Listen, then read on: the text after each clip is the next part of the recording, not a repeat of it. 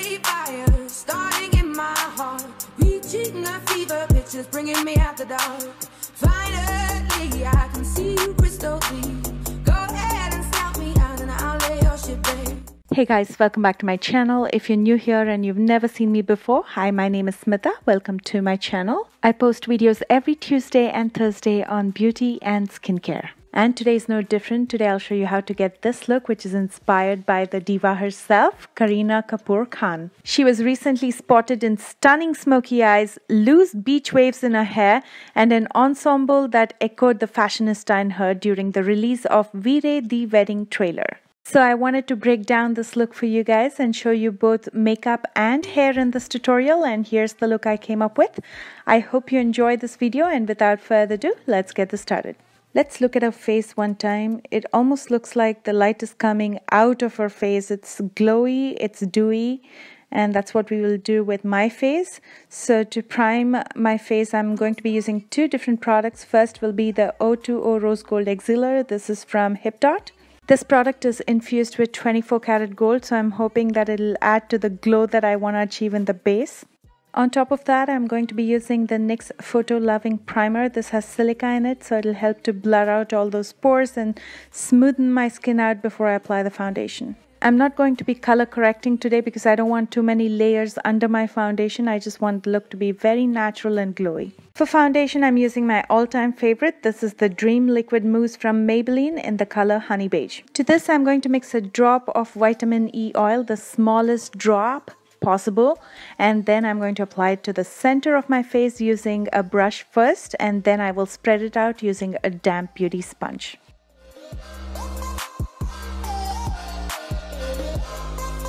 Kareena didn't seem to have any harsh contours, so I'm not going to be contouring my face either. But just to add some structure to my face, I'm going to be using a darker color foundation. This is the Clean Color Foundation Stick in Rich Cocoa, and I'm going to be using this in the hollows of my cheekbones and in the circumference of my face. And then to highlight the highest planes of my face, I'm using the Instant Age Rewind Concealer from Maybelline in the color Medium.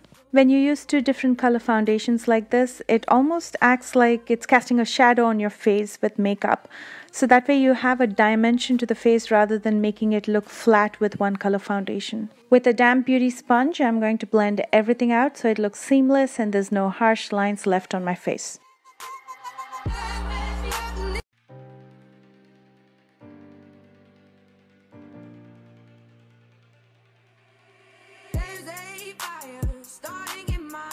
Before the concealer under my eyes starts creasing and settling in those fine lines, I'm going to set it with this loose powder from Artistry. And with the same powder, I'm going to set just my T-zone, not my entire face, because I still want the face to be glowy and dewy.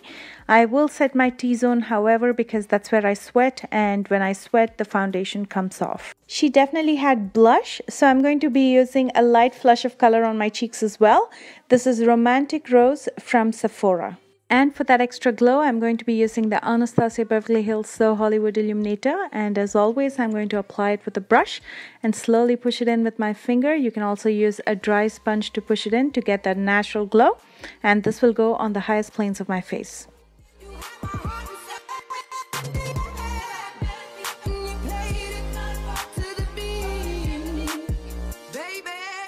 To even out the skin tone on my lids, I'm going to use a thin layer of concealer. I'm going to spread it out with my finger and then set it with some loose powder.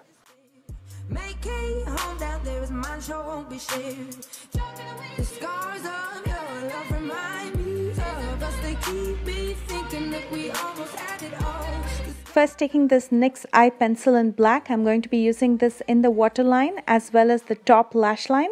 It's completely okay if it's not perfect or very neat because we are going to be smudging it out anyway.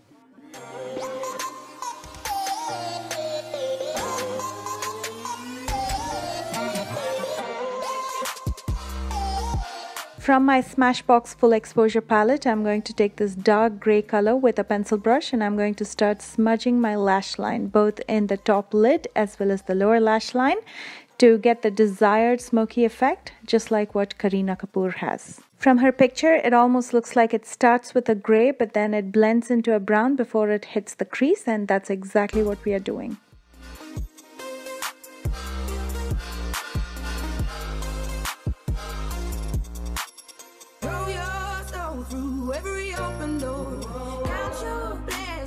find what you look. Next, I'm taking this brown color with the Sigma E40 blending brush. Very light-handedly, I'm going to use this right on top of the gray so everything is well blended.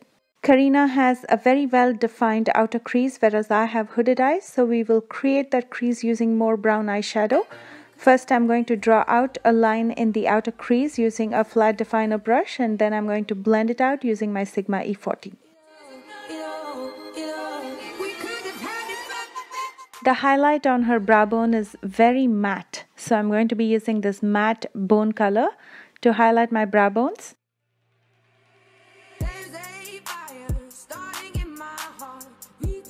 I felt so incomplete when I added the matte eyeshadow, so I had to add just a tiny amount of the So Hollywood illuminator right under the arch of my brows. Next, I'm going to be curling my lashes and applying mascara. For mascara, I'm using the Lash-O-Matic mascara from Wet n Wild. It didn't seem like she had any false lashes, so I'm going to skip that step as well. Instead, I'm going to be coating the top part of my lashes with mascara too.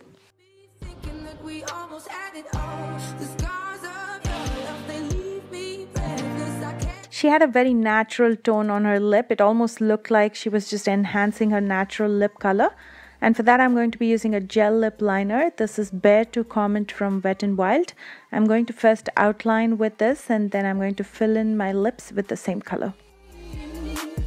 Baby, I have no story to be told, but I've heard one on you, and I'm gonna make your head burn. Think of me in the depths of your despair. Make a home down there as mine sure won't be shared. And that concludes the makeup part. Now let's move on to the hair. First, I'm going to coat my hair with the CHI Iron Guard before I use any heat on my hair. This will form a protective layer on your hair so it doesn't get frayed or fried from all the heat that you'll be using on your hair.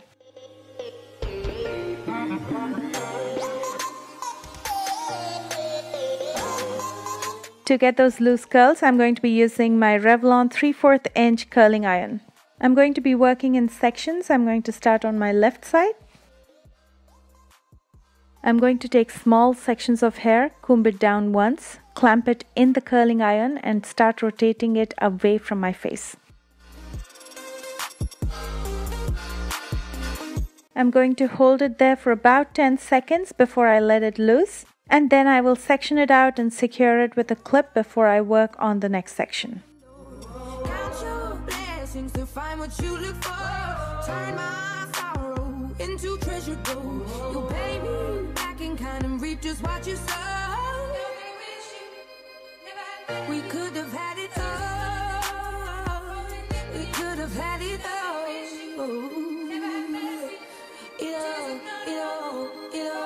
We could have had it all.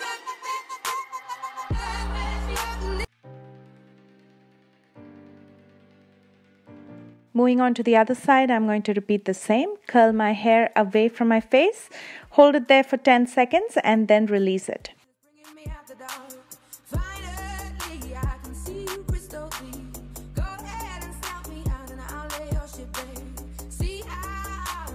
Once I've curled all my hair, I'm going to start loosening up the curls with my fingers. At this point, if you like, you can use some hairspray. I personally don't prefer on my hair because my curls hold for quite some time.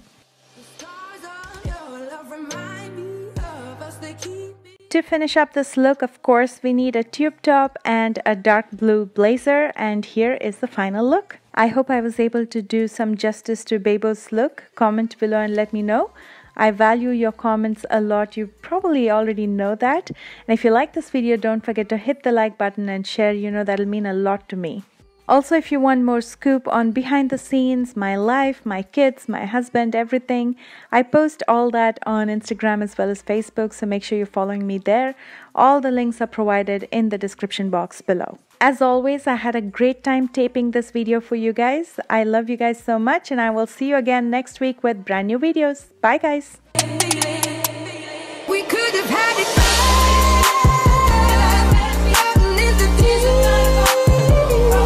You had my heart and you played it to the beat. Baby, I have no story to be told, but I've heard one on you, and I'm gonna make your head burn. Think of me in the depths of your despair.